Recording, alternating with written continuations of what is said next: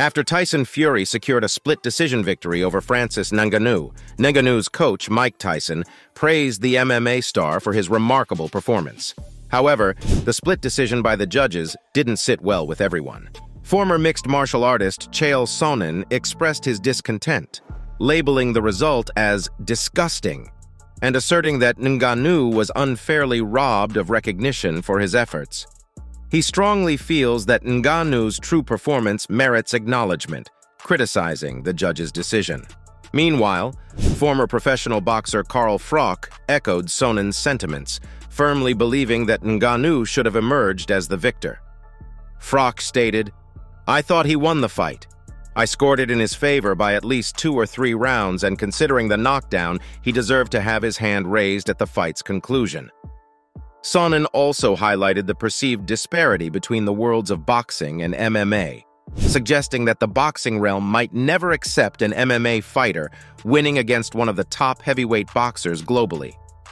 Boxing wasn't inclined to permit his victory if the match reached a decision. So how did the boxing community respond to Tyson Fury's triumph over Francis Ngannou? Did Mike Tyson comment on Ngannou's perceived loss? Well, the fight night witnessed an unexpected twist in the boxing arena, with Francis Ngannou stepping into the ring against world heavyweight champion Tyson Fury.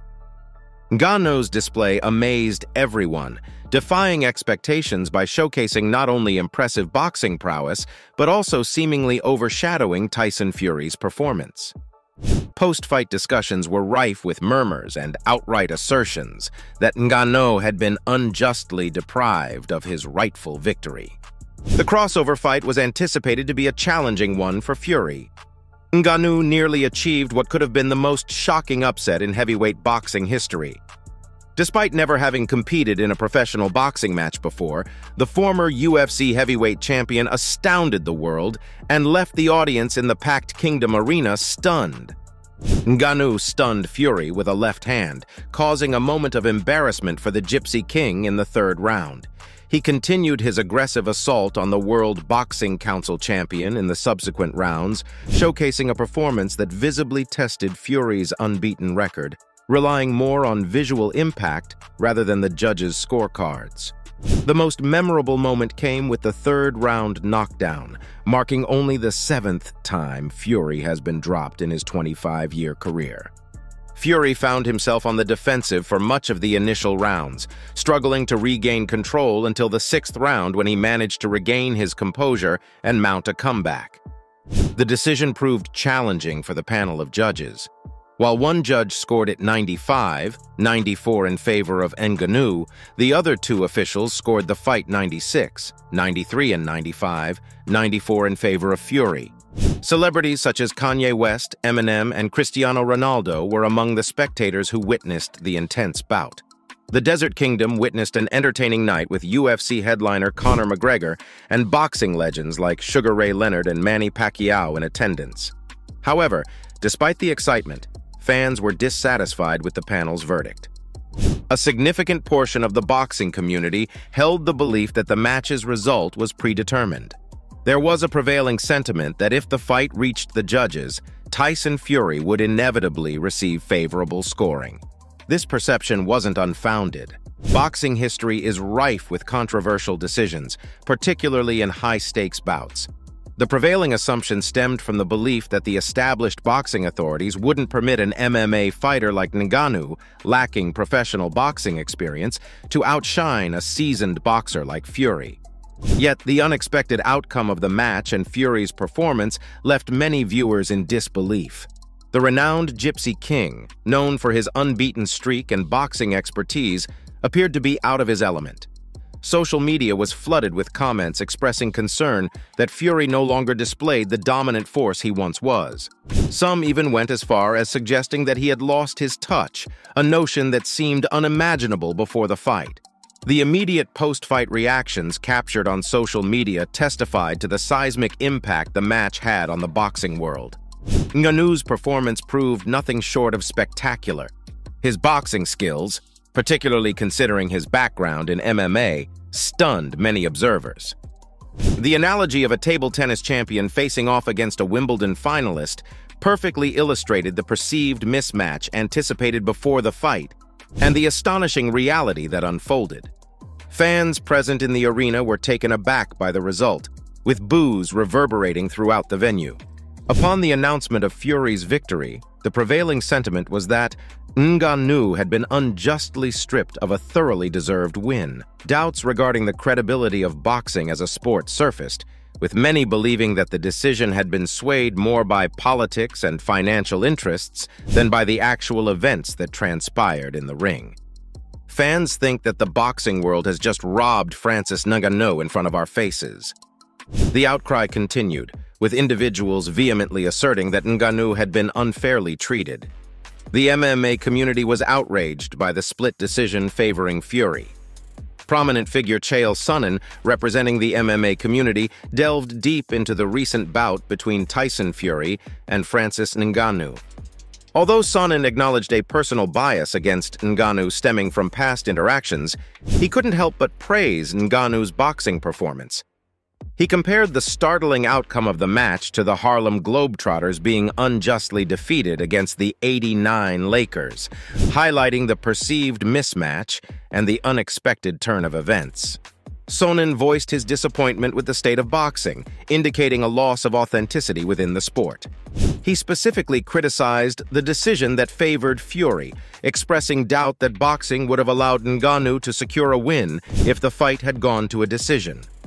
Sonnen believed that Fury, known for his candor, should have acknowledged the contentious nature of the decision, especially considering Fury had never been in such a situation before. He emphasized the fight's intricacies, drawing attention to the specifics of the situation. Sonnen highlighted Ngannou's dominance over Fury, emphasizing how despite lacking professional boxing experience and primarily training in an MMA gym, Ngannou commanded the ring. Ngannou's technique, from his adept hand positioning to his composed reactions to Fury's maneuvers, showcased his boxing prowess. Sonnen was particularly impressed by Ngannou's ability to absorb Fury's punches, seemingly without much effect. However, Sonnen's analysis wasn't solely centered on praising Ngannou.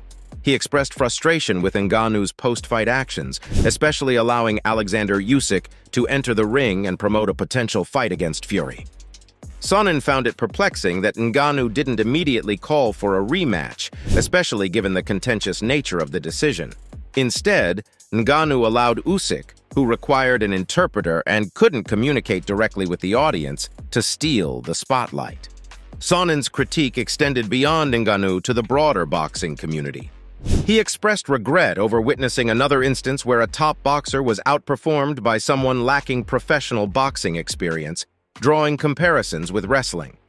Sonnen confidently asserted that regardless of someone's popularity or extensive training, they would never prevail against a seasoned wrestler. He stressed the importance of acknowledging and accurately recognizing such performances, expressing disdain for what he deemed a disgraceful outcome for Ngannou. The disappointment extended beyond the MMA world, as the boxing community also harbored dissatisfaction with the result. Carl Froch, a respected figure in the boxing realm, provided an in-depth analysis of the Tyson Fury versus Francis Ngannou bout. Despite widespread expectations of a mismatch, the fight's result left Froch astonished. Froch began by admitting his initial skepticism regarding Ngannou's chances. Like many others, he questioned how an MMA fighter like Ngannou could step into the professional boxing ring and challenge arguably the best heavyweight in the world. However, as the fight progressed, Ngannou's performance proved to be nothing short of spectacular. Froch highlighted Ngannou's outstanding attributes, such as impeccable balance, head movement, and his capability to land significant shots. He was especially impressed with Ngannou's counter left hook that caused Fury to go down, emphasizing the shot's precision and sharpness. Drawing a comparison with the Conor McGregor versus Mayweather fight, Froch noted that while McGregor's transition to boxing was less successful, Ngannou's shift was seamless. Froch credited Ngannou's MMA background, particularly his proficiency in jiu-jitsu, for enabling him to handle Fury at close quarters, an aspect that has troubled other boxers in similar situations. Additionally, Froch's analysis delved into the controversial decision that favored Fury. He believed Ngannou had won the fight by at least 2 or 3 rounds, particularly taking into account the knockdown. Froch conveyed his disappointment with the state of boxing, hinting at potential corruption within the sport. He speculated that the decision might have been influenced by the upcoming fight between Fury and Usyk, scheduled for December 23rd.